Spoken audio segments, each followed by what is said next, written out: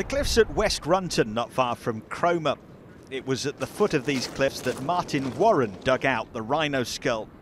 Originally found by a friend who had to go away on holiday, Martin excavated two jawbones and then put them in plaster of Paris to preserve them. As soon as he saw them, he knew exactly what they were.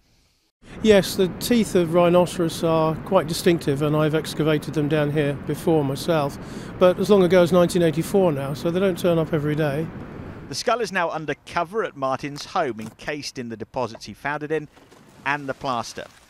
We use the plaster coating to hold the whole block together, a bit like immobilising a leg when you've broken a leg and go to hospital and put your leg in plaster.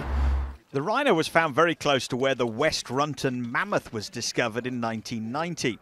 Somewhere between 500,000 and 2 million years ago, West Runton was big game country. This is from 1898.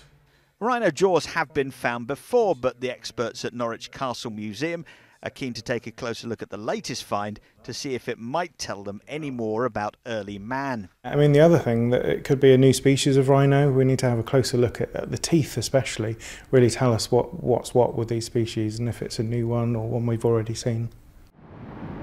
The cliffs at West Runton are gradually eroding, and that's why these discoveries of prehistoric animals are taking place.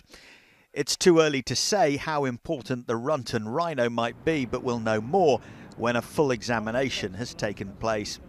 Mike Liggins, BBC Look East, Norfolk.